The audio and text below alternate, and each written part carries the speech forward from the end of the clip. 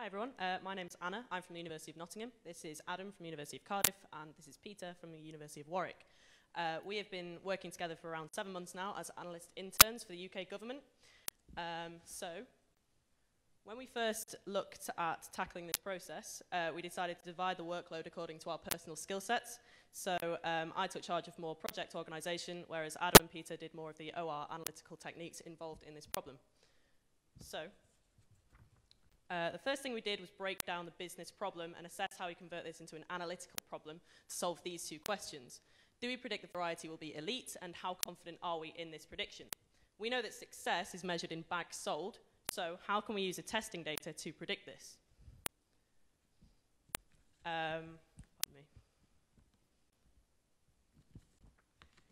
After exploring the data generally, we began to see that all the variables provided were related to bags sold, and we needed to see whether these indicate whether a variety will be elite or not. We needed to check we were provided with everything in the original data that would predict bags sold. So did we need to collect any further data on agricultural or economic factors? For several reasons, we decided not to do this because of resources, and we would need to collect and verify this data. And then Syngenta would have to do this in the future too. We also needed to check if there was any data quality issues, such as missing values. When we were looking for missing values, we found the following. Although it's standard procedure for a variety to receive 3 years of testing, we noticed that not all varieties had all 3 years of this testing data. So one of the first things we noticed was varieties with 3 years of testing data had a much higher average amount of bags sold than those with just 1 or 2 years of testing data. So when we looked at this in more detail, for the year we were testing for, which was 2014, we saw 74% of 2014's test varieties were complete, i.e. had all 3 years of testing. For previous years, this was less than half. So we decided to focus our analysis initially on complete varieties only. Although this meant we only had 15 commercialized varieties to model on as opposed to 31, we thought this would be a good way to identify predictors in this initial stage, and then we could return to the incomplete varieties at a later date, which Adam will explain now. So our general plan was to derive as many variables as we could from the data we were provided, and then we could see which ones would allow us to best predict bags sold. So we did this across several statistics. These are just a few examples. So for example, the mean and the rank against other varieties. And then we did this across the analysis variables, so the yield and the relative maturity. And then we did this across the class variables, so experiment location, year, and class of. So for example, one of the statistics that we calculated was the mean of the yield across an experiment. So when we plotted these predictors against bags sold, we noticed that several of them had linear relationships with bags sold. So as the predictor value increased, the bags sold also increased. So this suggested to us that linear regression might be an appropriate technique, as one of the assumptions of linear regression is linearity, which is that the predictors that you put into the model have to be linearly related with the response variable, so in this case, bags sold.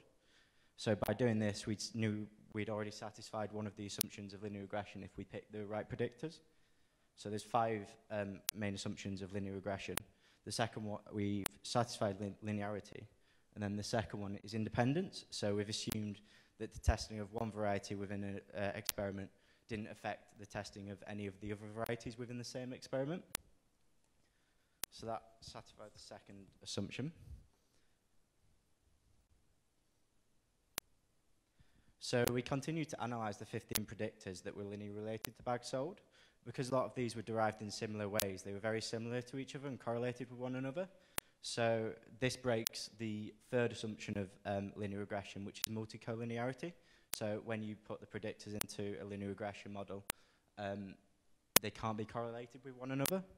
So what we decided to do was group them together, where within each group, the predictors were correlated with one another. So to do this, we used correlation matrices, which allowed us to identify any statistically significant correlations between variables. And once we built the models, we used the variance inflation factor to kind of verify that we had minimal multicollinearity. So by doing this, we were able to satisfy the assumption of multicollinearity by, when building the models, picking at most one predictor from each group.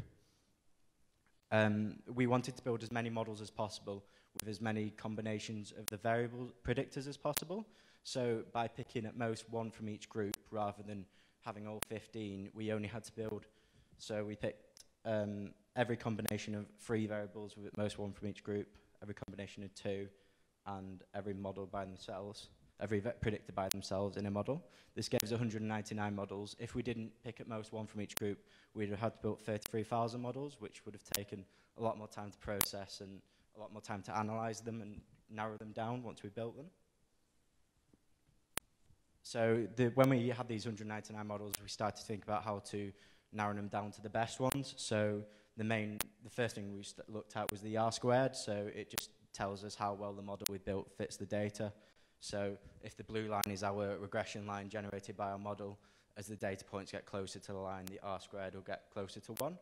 So we used a variation of this called the adjusted R-squared, which takes into account the amount of predictors that you put into the model as well, and penalizes you for adding additional ones. And then the second main statistic we looked at was the press statistic, so the predicted residual error sum of squares. Normally when you build a model, you'd maybe have a training data set and a testing data set, so perhaps you build the model on 70% of the data and see how well it works on the remaining 30% of the data. Because we only had 15 varieties that we were using to build these models, we didn't really want to split it down further and build a model on only 10 varieties. So we used something called take one out cross-validation. So we took one variety out of the 15, we built the model on the remaining 14 and see how close that model predicts the variety you removed. And then you repeat this for all 15, and the error is essentially the press statistic. So this tells us how predictive our model is, and it worked well because we didn't have that many observations. So then our next step was that we selected all of the models within the top 20% of the adjusted R-squared and the press statistic. This left us with 25 models that we could analyze quite rigorously and look at a lot of the plots and see whether they satisfied all of the assumptions of linear regression, and we were able to look at the regression diagnostics. One of the things that we noticed was when we looked at the Cook's D-test, which essentially tells us if there are any significantly influential varieties within a model that bias it. So we noticed that across all 25 of these models, there was 2 varieties that were influential, as above this green line here. There's 2 aspects to the Cook's D-test, which are outlierness and leverage. So variety 3 was an outlier, so we decided to remove that. And then variety 15 had a really high leverage because it had 1.87 million bags sold compared to the next closest at 1.36 million bags sold. So the model was taking this one variety too much into account because it had performed so well.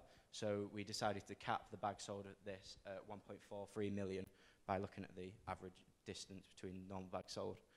And by doing this, we no longer had any overly influential varieties. So by removing all of the models that didn't satisfy all the assumptions of linear regression, this gave us 2 models with 2 final predictors. The first one was the yield score, which is the average yield across a year of a variety, and the check score scaled, which essentially is a statistic that allows you to compare a variety to the benchmark varieties, which Peter will explain now. So we wanted the least biased comparison of yields across different varieties, which meant minimizing the effects of external factors such as weather or sales promotions. So we tried to group varieties by those which were directly comparable, i.e. We've got the same year, the same experiment, and the same location. So I'll just run through a quick example. We've got 3 sample varieties, where in this case variety 3 is the check variety, the benchmark, and we've got some sample yields as we would have been given in the data set by Syngenta. Now our first step was to rank these yields in order, with the worst yield in the experiment and location getting a rank of 1. We then divided by the number of varieties in the experiment and location so that we standardized the scores to account for different numbers of varieties across experiments and locations. So importantly, what we called the experiment and location score was always 1 for the best performing variety. We have one more quick example, but this time with a different experiment and a different location. Once again, we rank the yields and we divide by the number, and importantly, the score has been standardized. We've got a score of 1 for the best performing variety. So we then use this to quantify the performance of a variety against the check varieties. So in our example, we want to calculate the check score for variety 1. And first step is to simply find the distance between variety 1 and the check variety score, variety 3 in this case. We repeat this for all the experiments involving variety 1. So once again, variety 5 is the check in the second experiment, and we see across all the scores, we can average them to get this final, what we call the check score of, in this case, 1/24 for variety 1. So with this predictor, when we inputted it into models, we found that it violated one of the assumptions of linear regression, which is homoscedasticity. That being that as we look at the plots of the predicted against the residual, where the residual is the error, the difference between the predicted value and the actual value, we see that the points start to spread out as we go from left to right. That's not what we want. So we came up with a way of rescaling the check scores, and that was essentially by grouping them together based on ones that were directly comparable. So firstly, we only selected varieties that were tested with the class of. So for example, if we were calculating the 2014 class of scores, we only consider varieties that were in experiments and locations with the class of 2014 set.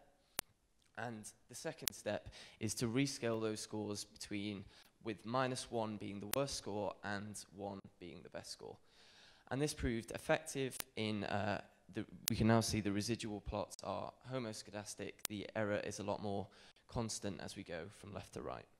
So that was our fourth assumption satisfied. And our fifth and final assumption was the normality of the residual plots, which we verified using the graphs and with some statistical tests. And with that satisfied, we could go on to interpreting the results of these models. So we've got the all-important 1 million bags sold line plotted, and this first group that we can see in green is the varieties which all models that we used predicted more than 1 million bags sold. We gave these a high potential and a low risk because they had 3 years of testing, so we would attribute more consistency to them. Our second group also had 3 years of testing and was predicted at least 0.8 million bags sold by every model. Our third group we call high potential because some models predicted above 1 million bags sold. However, in some models we included the variable test year count, which penalizes a lack of consistency, and so we attribute a high risk. Finally, group 4 is all the remaining varieties which we wouldn't recommend commercializing. So, our recommendations would be to only commercialize complete varieties as they are much more consistent in their results. When we were predicting the sales of 2014 varieties, we used models built with check score scaled and yield score, and also check score scaled alone. These models gave very similar results, so for the future we would recommend just using the check score scaled model, as it's much easier to calculate and interpret the results of. There were only 15 commercialized varieties to build on this model on, which is quite small. So in the future, we would recalculate the models with updated test year data to improve its accuracy. To implement this, we would derive the check score scaled for all available years, remove any influential varieties using the Cook's D-test, and rebuild the model on all years and apply to current potential graduates. So the strength of our solution, it's very easily adaptable for future years. You just have to make simple changes to the code. There's no external data required, so that saves the burden of going out and collecting it, saving time, money, and resources. And it's simple to understand, apply, and adapt. Thank you very, very much for listening. Have you got any questions?